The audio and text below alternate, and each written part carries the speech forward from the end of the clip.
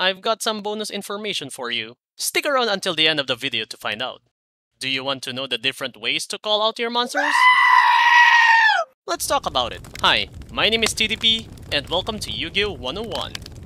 This is the third episode of the series, and today we're going to talk about what are the different kinds of summons and how do they work. Let's start off with what a summon is. A summon is an action in the game where you put a monster card in face up or face down position in a monster zone on the field. Sounds easy, right? Now, let's go to the different kinds of summon in the game. We have three kinds of summons: normal summon, flip summon, and special summon. Let's start with the most basic of them all, normal summon.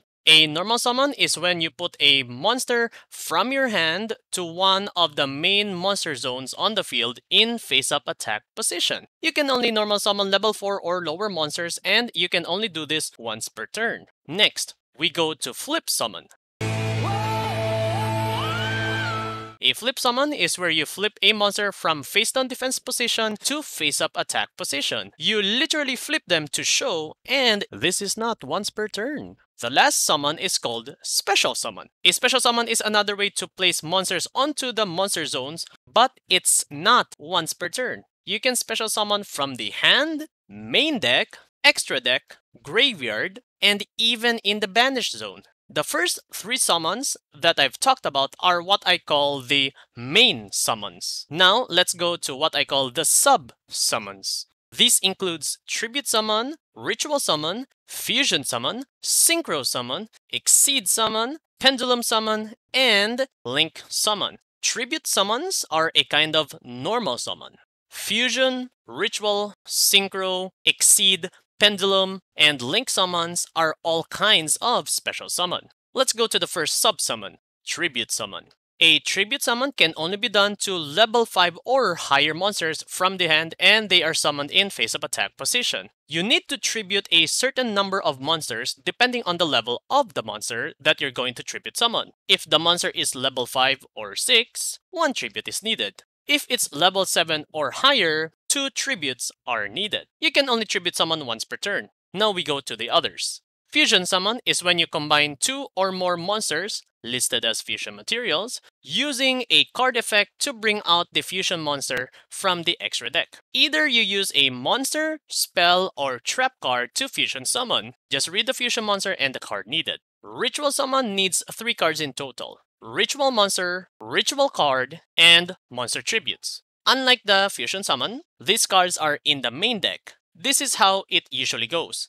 The Ritual Monster is in your hand, and you need a Ritual card partnered to it. You also need other monsters as tributes. The total level of tributes should be equal or more than the level of the Ritual Monster. Synchro Summon is usually done by sending a tuner monster and a non-tuner monster from field to graveyard as synchro materials that equals to the exact level of the synchro monsters that you're going to summon from the extra deck. Exceed Summon is done by putting 2 or more monsters on the field with the same level on top of each other as Exceed materials, then put the Exceed monster on top of those. Pendulum Summon is done when there are 2 pendulum monsters with different pendulum skills face up on your pendulum zones. You can special summon monsters all at the same time from your hand and or face up pendulum monsters from the extra deck where the levels are in between the numbers of the pendulum skills. Let's put it in simple terms.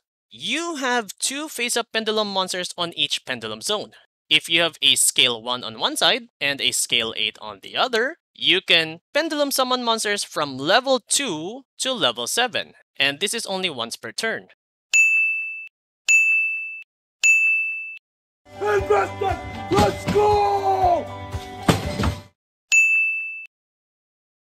Lastly, Link Summon. This is the easiest special summon. Usually, just send face-up monsters you control from the field to the graveyard as link materials equal to the link monster's link rating. It means the number of glowing arrows.